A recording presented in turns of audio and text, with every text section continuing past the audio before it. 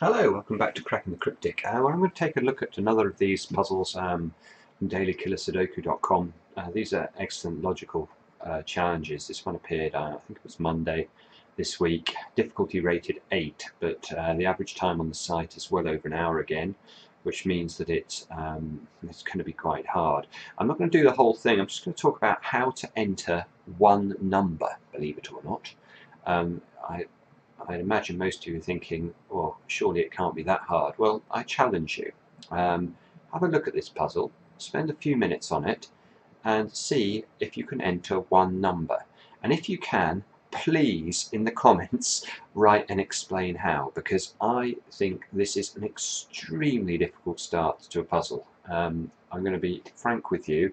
It took me 20 minutes of staring at this puzzle to enter one number.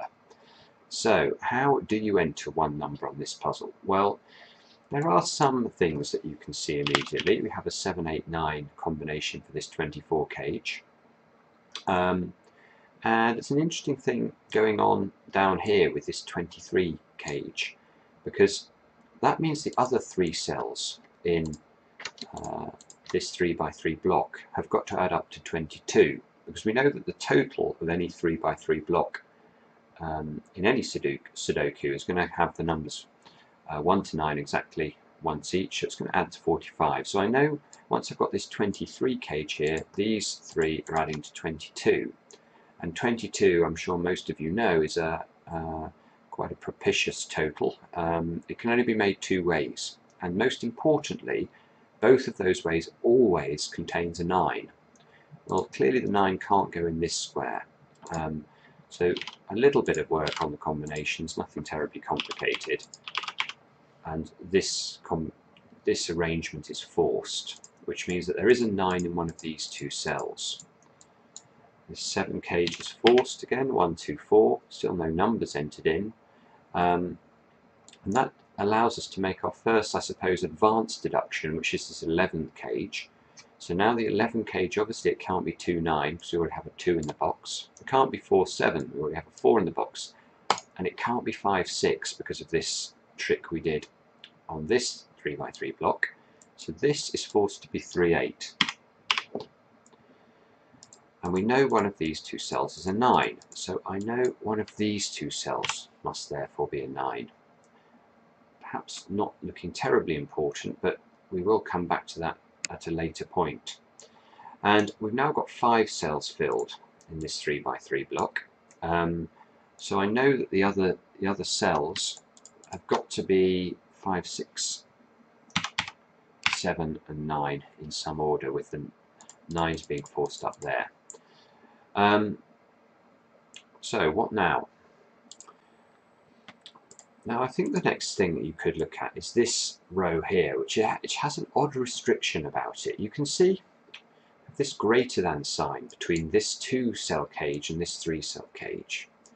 And that has some interesting sort of properties, because the lower we make this number, the lower that's going to force this total to be.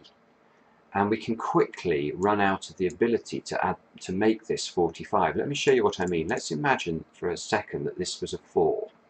If this was a 4, the maximum, obviously this could be a 9, so the maximum total for these 2 cells would be 13. And the maximum for these 3 cells would therefore be 12. So we would have 4 plus 12 is 16, plus a maximum of 2 here, that's 18, plus this 16, is 34, and this cell, we can't make it big enough. We can't put 11 in this cell. So we know, we don't know much, but we know this cell is certainly greater than 4. So I'm just going to put some numbers in there just to remind us of that. In fact, this is far more restricted than that. But the first point I want to show you involves just proving that this is a number greater than 4. Now, let's look at this 2 cell cage, which is greater than a cage containing a 7. So this cell, these 2 cells must add to at least 8. Now let's think about that. What does that mean?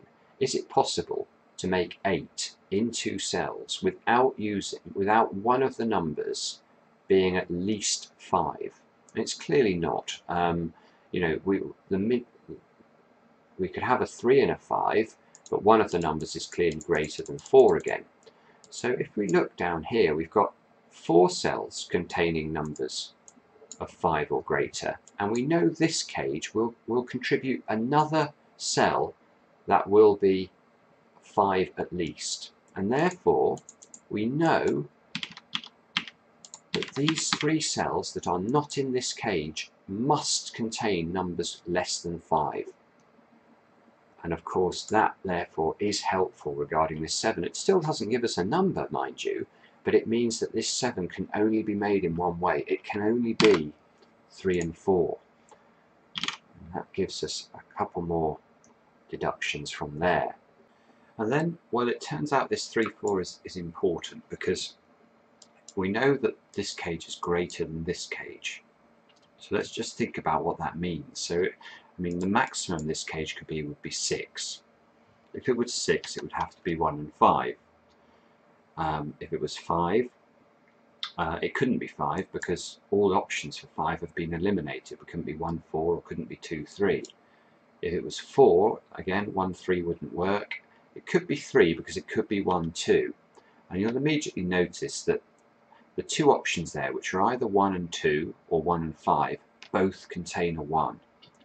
That means there is no 1 in this square. And that means there is a 1 in one of these 2 squares.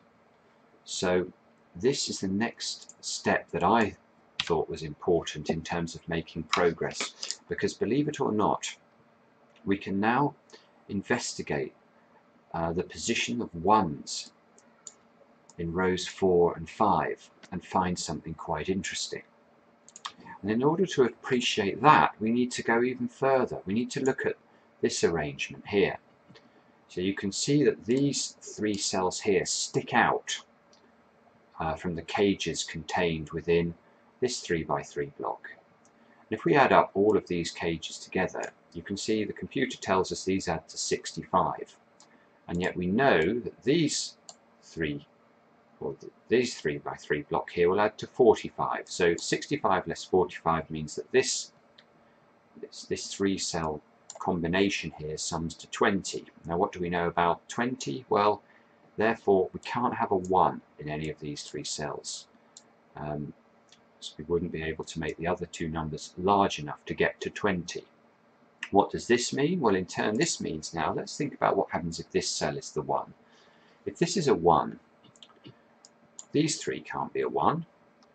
We know these 3 can't be a 1 for the reasons I've just mentioned, so there would be a 1 in one of these 3 squares, and therefore there would be a 1 in one of these 3 squares. But look, we have a 19 cage here, so this can't be a 1 here, because that would mean we'd have to have 18 into these 2 cells, which is impossible. And this can't be a 1, then we'd have to put a 10 there. So we can say now with certainty, and somewhat bizarrely and convolutedly, that if this is a 1, this is a 1. But even this isn't enough to get us a number. We need to look at this arrangement going across the middle of the grid. So we have this 28 cage, the 10 cage and the 12 cage. So we know that a complete single row of any Sudoku puzzle will add to 45, and these cells here add to 50. So I know these 2 cells sum to 5.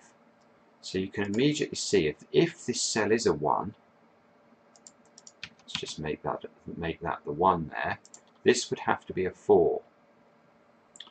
And we're saying this is a 1, so this would have to be a 5. But now look, we've got an immediate problem here, because if we eliminate 4 from these 2 squares, we'll have a 1, 2 pair in column 8.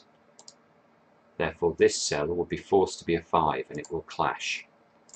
So this is the final piece of the jigsaw, if you like, which allows us, after all this work, to state with certainty this cell is not a 1. This cell must be a 1. That gives us an automatic 2. And then we can start to make a bit of progress. You can see, in fact, that this would have to be 3 and 5 into these 2 squares. because the 10 could only be made as 2, 3, 5 now, once we have a 1 and a 2 used up in the box already. And from here, you know, I'm not going to claim the rest of the puzzle is easy, but at least it is doable. And what an absurd start. So I have a lot of sympathy for those of you who looked at this puzzle, either in response to the start of the video or on Monday when it was released, saw it was 8 out of 10 and thought it would be very approachable and doable. I certainly didn't find it so. It took a lot of effort to put even a single number in this grid. And I would love to hear from anybody out there who says, Simon, you've missed something simple here. Here's how you could have gone about this more efficiently. So that's my appeal to you, the viewers. I hope you've enjoyed this short edition of Cracking the Cryptic, and we'll be back soon with another edition. Please subscribe if you enjoyed the content. We really appreciate that. See you soon.